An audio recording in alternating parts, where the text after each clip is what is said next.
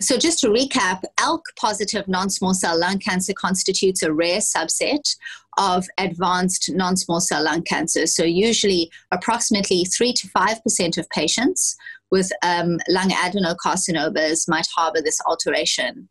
And like other oncogenes that are implicated in the development of non-small cell lung cancer, these seem to occur more commonly in never smokers.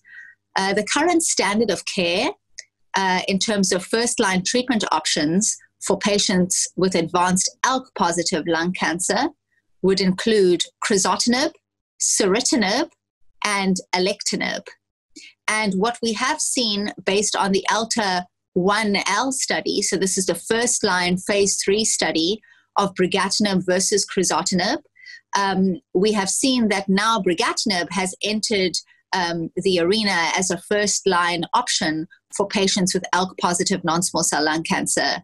So this study compared the use of brigatinib to the standard of that time, which was crizotinib, and demonstrated a benefit in progression-free survival. And based on these data, this is now an approved and reimbursed treatment option for these patients in the first-line setting. It will be a challenge for practitioners to be able to decide between these options in the first-line setting, but certainly very encouraging data for brigatinib and a very reasonable option in the first line.